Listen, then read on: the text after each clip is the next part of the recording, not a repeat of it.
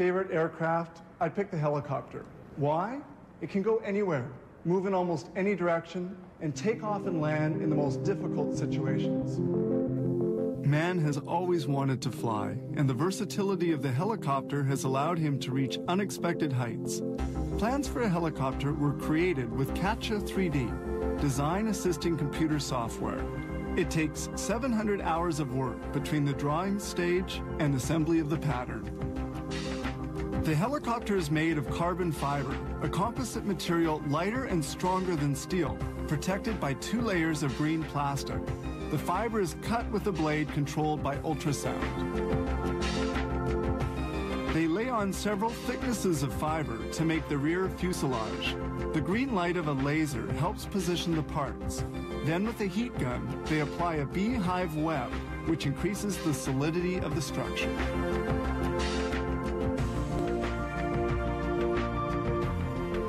But the carbon fiber is still soft. To harden, it must be washed under pressure for 10 hours in this autoclave oven at 177 degrees centigrade.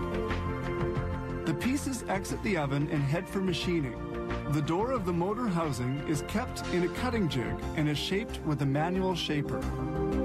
Before installing the parts in place, they strike it with a resonance hammer to detect any faults. Next, the electrical harness is mounted on a pattern before being installed in the aircraft. This particular helicopter has 2,351 meters of wiring, but others can have almost 9 kilometers. The wiring will be connected to the flight instruments panel, the brain of the helicopter. This aircraft has 9,964 rivets, fastened with a gun and a ram. They also apply a sealant to prevent the infiltration of corrosion, creating humidity. They now assemble the helicopter's rear fuselage. Piece by piece, the aircraft takes shape. They will install mechanical components later.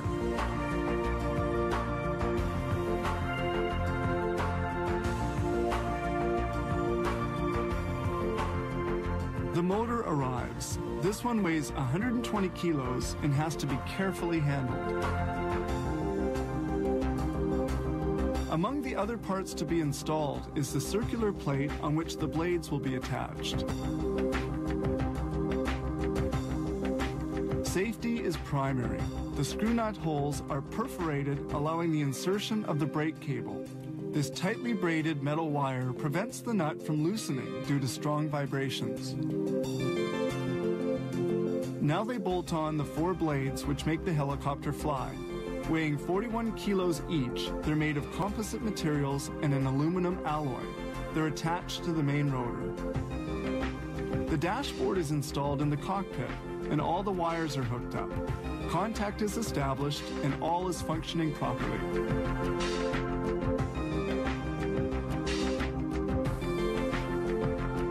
Nothing remains but finishing the interior of the craft.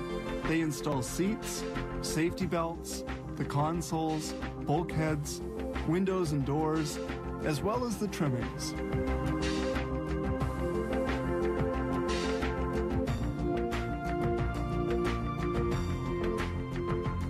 The helicopter is almost completed, but it still has to be painted.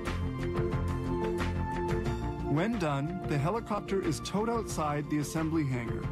Flight tests are performed to make sure that mechanical and electrical components are functioning properly.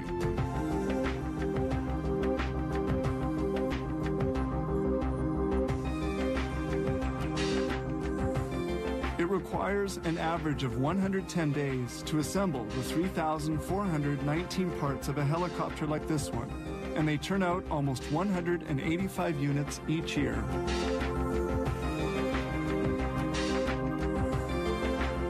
These 2.8-ton aircraft are capable of reaching speeds of 140 knots and flying at a maximum altitude of 6,096 meters.